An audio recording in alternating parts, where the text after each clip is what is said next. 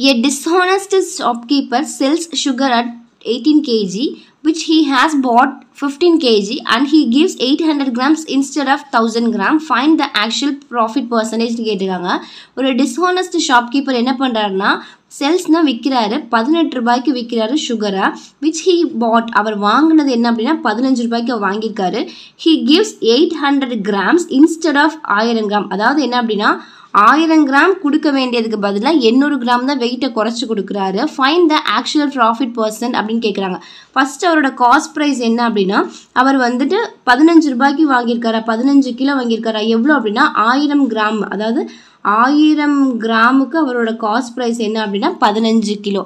இப்போ அவர் என்ன பண்ணுறாரு அப்படின்னா 800 கிராம் வந்து விற்கிறாரு. 800 கிராம் விற்கும் போது எவ்வளோக்கு விற்கிறாருன்னா 18 ரூபாய்க்கு விற்கிறாரு ஒரு ஓகேவா.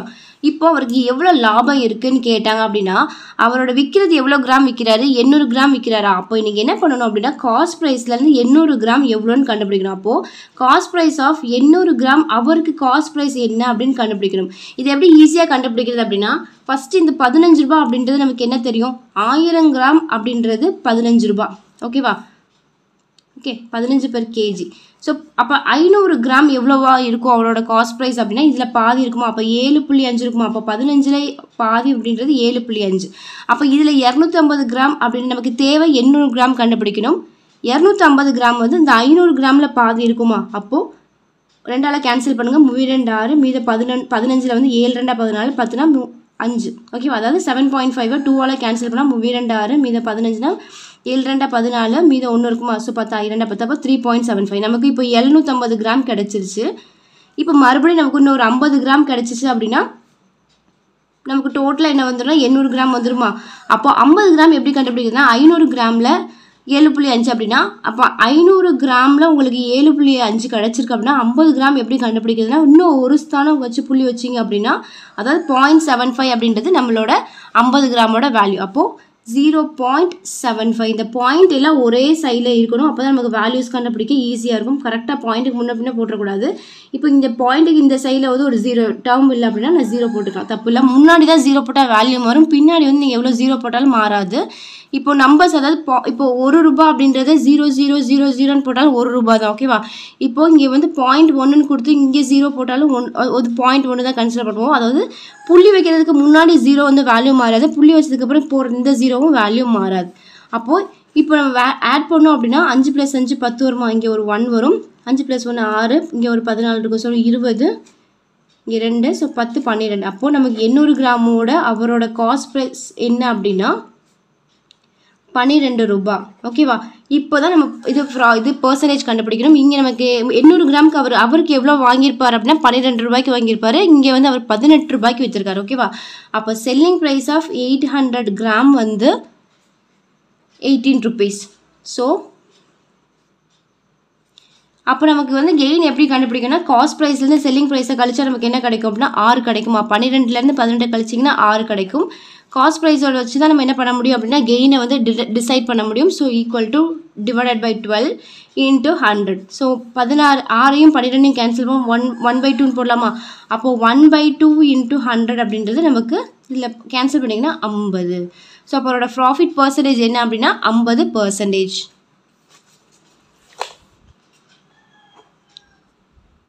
டேரக்டாக டிஸ்கவுண்ட் நீங்கள் 5% போடக்கூடாது. அவங்க என்ன சொல்லியிருக்காங்கன்னா he earns 5% ப்ராஃபிட் அப்படின்றது காஸ்ட் ப்ரைஸை பொறுத்து இருக்குது. இங்கே வந்து நமக்கு இங்கே கிடைச்சிருக்க வந்து டிஸ்கவுண்ட் கொடுத்தனால அவருக்கு வந்து ப்ராஃபிட் 5% கிடச்சிருக்குன்னு சொல்லியிருக்காங்க. டிஸ்கவுண்ட்டுக்கும் அந்த ப்ராஃபிட்டுக்கும் சம்மந்தம் இல்லை. 5% என்னோட ப்ராஃபிட் அப்படின்னா டோட்டலாக என்னோட காஸ்ட் ப்ரைஸ்லேருந்து தான் எனக்கு 5%. ஸோ நீங்கள் எல்லாரும் ஞாபகம் வச்சுக்கோங்க. அப்போ 100 ரூபாய் என்னோட காஸ்ட் ப்ரைஸ்னால் என்னோட செல்லிங் ப்ரைஸ் வந்து 105 ரூபா. டிஸ்கவுண்ட் தான் இப்போ நம்ம என்னென்னு கண்டுபிடிக்கணும். இப்போ எவ்வளோ டிஸ்கவுண்ட் கொடுத்தா இப்போ 110 ரூபாயிலேருந்து எவ்வளோ டிஸ்கவுண்ட் கொடுத்தானா அவருக்கு 5% ப்ராஃபிட் கிடச்சிருக்கு அப்படின்னு பார்க்கணும். இப்போது நான் என்ன பண்ணணும் அப்படின்னா இந்த மாதிரி மார்க்கெட் ப்ரைஸ் செல்லிங் ப்ரைஸ் கொடுத்தாங்க அப்படின்னா மார்க்கெட் ப்ரைஸ் நம்ம ப்ராஃபிட் லாஸ்க்கு எப்படி கண்டுபிடிச்சோமோ கெயின் பர்சன்டேஜ் அதே மாதிரி தான் மார்க்கெட் ப்ரைஸ்லேருந்து செல்லிங் ப்ரைஸ் வந்து கழிச்சுக்கோங்க. கழிச்சா 110 - 105 நமக்கு என்ன கிடைக்கும் அப்படின்னா அதுக்கப்புறம் எதை வச்சு நம்ம வந்து டிட்டர்மைன் பண்ணோம் அப்படின்னா மார்க்கெட் ப்ரைஸை வச்சு தான் இங்கே பண்ணணும். முன்னாடி காஸ்ட் ப்ரைஸ் வச்சு பண்ணுவோமா. ஸோ இப்போ இங்கே மார்க்கெட் ப்ரைஸ் அப்படின்றது நமக்கு என்ன 110 இன்ட்டு 100. அப்போ 110லேருந்து 105 கழிச்சோம் அப்படின்னா நமக்கு 5 வருமா. Divided by 110 into 100. ஸோ ஒரு 0 கேன்சல் ஆகிடும். இப்போ நமக்கு இங்கே என்ன இருக்குன்னா 500/11. ஸோ கேன்சல் பண்ணால் நமக்கு 4 தடவை வரும். ஸோ 60லேருந்து இது எவ்வளோ 0 இருக்கும் அப்படின்னா 600 அப்படின்னா 5 டைம்ஸ். அப்போ அப்ராக்சிமேட்டாக நமக்கு வந்து 4.5 எங்கே வருது அப்படின்னா இந்த ஆப்ஷன் தான் வருது. ஸோ இல்லை ஃப்ராக்ஷன் அதாவது கம்ப்ளீட்டாக எல்லா வேல்யூம் கண்டுபிடிக்க தேவையில்லை. ஒரு சில இடத்துல ஃபஸ்ட்டு லெட்டரை வச்சு நம்ம ஃபஸ்ட்டு வேல்யூ வச்சு கண்டுபிடிச்சலாம். அப்படி இல்லைனா ரெண்டாவது ஃபர்தராக கண்டுபிடிக்கலாம். 4க்கு அப்புறம் நமக்கு பாயிண்ட் வந்திருக்கனால நம்ம ஒரு தடவை சரி நம்ம வேல்யூ கரெக்டாக செக் பண்ணுறதுக்கு பண்ணோம். ஸோ 5 இருக்குது. அப்போ answer 4.54. A fruit seller buys lemon at 2 for a rupees and sells them at a 5 for 3 rupees. What is his gain percentage அப்படின்னு கேட்டுக்கோங்க. அதாவது ஒரு ஃப்ரூட் செல்லர் வந்து என்ன பண்ணுறாரு அப்படின்னா அவர் வாங்கும் போது பை பண்ணும்போது வாங்கும் போது லெமனை வந்து 2 ரூபாய்க்கு வாங்குறாரு. அதாவது வந்து 2 லெமனை வந்து 1 ரூபாய்க்கு வாங்குறாரு. அதாவது 2 லெமனை 1 ரூபாய்க்கு வாங்குறாரு. இது வந்து அவரோட காஸ்ட் ப்ரைஸ். ஏன்னா அவர் வாங்குறாரு இல்லையா, அதுதான் அவரோட காஸ்ட் ப்ரைஸ். காசு கொடுத்து வாங்குறாரு, அது cost price. For a Ruby and cells them at a 5 for 3 rupees. அதாவது வந்து என்ன பண்ணுறாரு அப்படின்னா 5 லெமன் என்ன பண்ணுறாரு அப்படின்னா 3 ரூபாய்க்கு விற்கிறாரு. அப்போ அது வந்து அவரோட செல்லிங் ப்ரைஸ். இப்போ நமக்கு என்ன கேட்டிருக்காங்க அப்படின்னா what is his gain percentage அப்படின்னு கேட்டிருக்காங்க. ஸோ அப்படின்னா ஃபஸ்ட் நீங்கள் வந்து அவர் வந்து ஒரு லெமனுக்கு அவரோட காஸ்ட் ப்ரைஸ் என்னன்னு கண்டுபிடிக்கணும். ஒரு லெமனுக்கு அவரோட காஸ்ட் ப்ரைஸ் எப்படி கண்டுபிடிக்கணும் அப்படின்னா இந்த 2 லெமன் 2 வந்து இந்த சைடு கொண்டு போயிட்டீங்க அப்படின்னா உங்களுக்கு என்ன வந்துடும் அப்படின்னா 0.5 வருமா.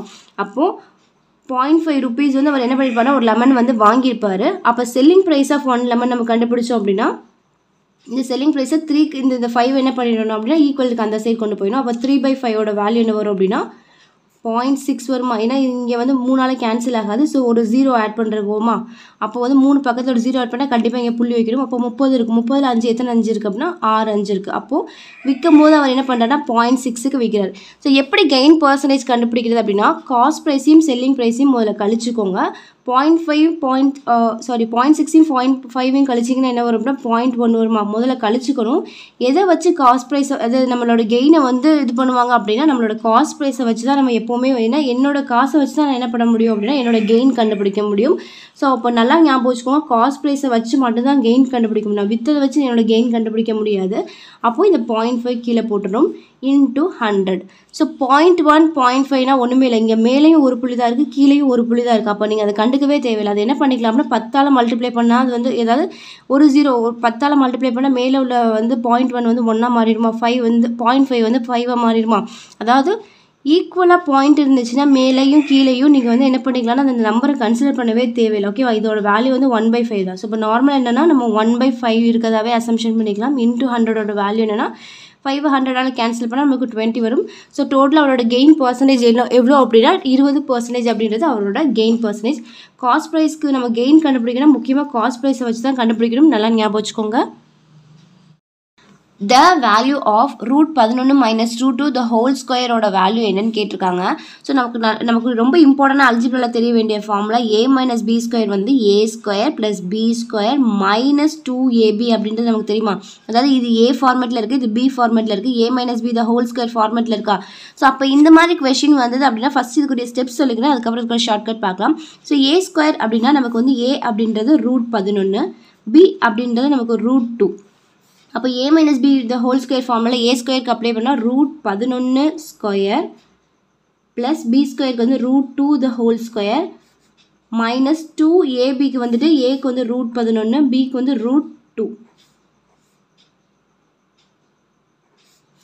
இப்போ ரூட் 11 இன்ட்டு ரூட் 11ஓட வேல்யூ என்ன வரும் அப்படின்னா ஒரு 11 வந்துடும் plus root 2 into root 2 minus 2 root 11 into root 2. So இதுக்கு வந்து root 11 என்ன ஆயிரும் அப்படின்னா நமக்கு 11 வந்துடும்.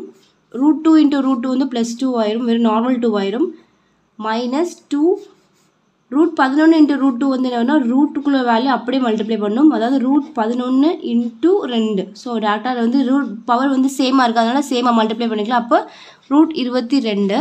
அப்போ இதை வந்து நம்ம ஆட் பண்ணால் அதாவது தனித்தனி நம்பர்ஸை வந்து ஹோல் நம்பர்ஸை வந்து தனியாக ஆட் பண்ணிக்கணும், ரூட் நம்பர் தனியாக இருக்கணும். ஸோ 11 + 2 வந்து 13 மைனஸ் 2 ரூட் 22. ஓகேவா.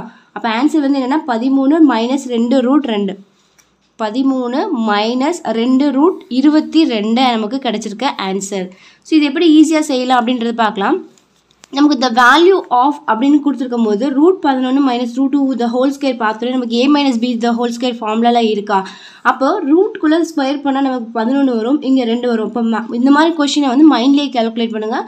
அப்போ 11 + 2 ஏன்னா நமக்கு வந்து ஏயும் பியும் ஆட் பண்ணும்போது நமக்கு ப்ளஸ் தான் வரும். அப்போ 11 + 2 வந்து 13. அப்போ எல்லா ஆப்ஷனுமே 13 இருக்குது. ஓகே, அப்போ நம்ம கண்டுபிடிக்க வேண்டியது -2ab. அப்போ இந்த a - bன்னு வந்துச்சுன்னா நமக்கு -2abன்னு ஞாபகம் வரும். அப்போ 2 √11 × √2 வந்து நமக்கு கண்டிப்பாக என்ன தான் வரும், ஒரு அந்த 2க்கும் இந்த 2 வந்துடும். இந்த ரூட்டை வந்து மல்டிப்ளை பண்ணிங்க அப்படின்னா அப்படியே தானே வரும். ஸோ √11 × √2 வந்து √22. அப்போ டேரெக்டாக இந்த கொஷின் வந்து என்ன பண்ணிடணும் அப்படின்னா பார்த்தோன்னே செஞ்சிடும். ஸோ இந்த மாதிரி கொஷின்ஸ்க்கு வந்து டைம் கொஞ்சம் சீக்கிரம் பண்ணால் தான் நமக்கு கம்ப்யூட்டர் பேஸ்ட் எக்ஸாமில் டைம் வந்து கொஞ்சம் சீக்கிரம் பண்ண முடியும். If a plus 3b is to 2a plus 4b equal to 3:5 கொடுத்துருக்காங்க. தென் a minus b is to a plus b வந்து எதுக்கு ஈக்குவல் அப்படின்னு கேட்டிருக்காங்க. ஸோ இந்த மாதிரி கொஷினில் என்ன பண்ணுங்க அப்படின்னா நமக்கு வந்து டேரெக்டாக கண்டுபிடிக்க முடியாது. ஸோ அந்த கொடுத்துருக்க ரேஷியோவை முதல்ல அப்படியே எழுதிக்கணும். Divided by 2a plus 4b equal to 3:5 கொடுத்துருக்காங்களா, அப்போ 3/5 போட்டுக்கணும். இதுக்கப்புறம் என்ன பண்ணுங்கன்னா ஃபஸ்ட்டு ஸ்டெப் கிராஸ் மல்டிப்ளை பண்ணுங்கள். இந்த 5 வச்சு இந்த டேர்ம் ஃபுல்லாக அந்த ப்ராக்கெட்டுக்குள்ளே உள்ள டேர்ம் என்ன ப்ளஸில் கொடுத்துருக்காங்களா, ஸோ எல்லாத்தையும் தனித்தனியாக மல்டிப்ளை பண்ணணும். அப்போ first 5a + 3b equal to 3 × 2a + 4b.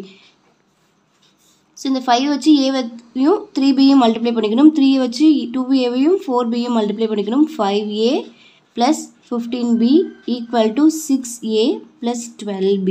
ஏவெல்லாம் ஒரு சைடு கொண்டு வந்துருங்க, பியெல்லாம் ஒரு சைடு கொண்டு வந்துருங்க. ஸோ ஏவோட பெரிய வேல்யூ 6a. அப்போ நான் இந்த சைடு வந்து ஏவை கொண்டு வந்தேன்னா இந்த 5a வந்து -5a மாறிடும். இந்த 15b இங்கே இருக்குது. இந்த 12b + 12b இந்த சைடு வரும்போது என்ன ஆகிடும், -12b ஆகிடும். அப்போது 3b ஈக்குவல் டு 1a. 6 - 5 வந்து 1a. அப்போ a/bயோட ரேஷியோ என்னென்னா, இப்போ இந்த b நான் இந்த சைடு கொண்டு வந்துடுறேன். ஓகேவா, b வந்து என்ன பண்ணுறேன், ஏக்கு கீழே கொண்டு வந்தேன் அப்படின்னா 3:1. அதாவது என்ன அப்படின்னா 3b = aன்னு இருக்கா. ஸோ a = 3b நம்ம வச்சுக்கலாமா. அப்போது a/b அப்படின்றது bயை மட்டும் இந்த சைடு கொண்டு வந்துட்டு அப்படின்னா 3/1 அப்படின்றது நமக்கு கொடுத்துருக்க ரேஷியோ. நமக்கு என்ன கேட்டிருக்காங்க அப்படின்னா a - b is to a + b அப்படின்றது என்னன்னு கேட்டிருக்காங்க. அதாவது a - b is to a + b அப்படின்றது என்னன்னு கேட்டிருக்காங்க. So a - b divided by a + b. ஏயோட value நமக்கு 3, பியோட வேல்யூ 1, ஏயோட வேல்யூ 3, பியோட வேல்யூ 1. ஸோ அப்போ 2/4 அப்படின்றது ஆன்சர். நமக்கு வந்து ஆப்ஷன் பாருங்கள், 1:2, 2:1, 2:3, 3:2 இருக்குது. ஸோ 2:4 இல்லை. ஸோ இதை வந்து 2 டேபிளால் கேன்சல் பண்ணிக்கலாமா. அப்போது 1:2. அப்போது இது a - b is to a + bயோட ratio என்ன அப்படின்னா 1:2. ஸோ கரெக்டாக 1:2 தான் இருக்கணும். இங்கே ஆப்ஷன் பாருங்கள், 1:2, 2:1 இருக்குது. நமக்கு ஆன்சர் 1:2. கரெக்டாக அந்த மைனஸ் ஒரு இடத்துல நமக்கு 1 வந்திருக்கு. ஸோ 1:2 அப்படின்றது ஆன்சர்.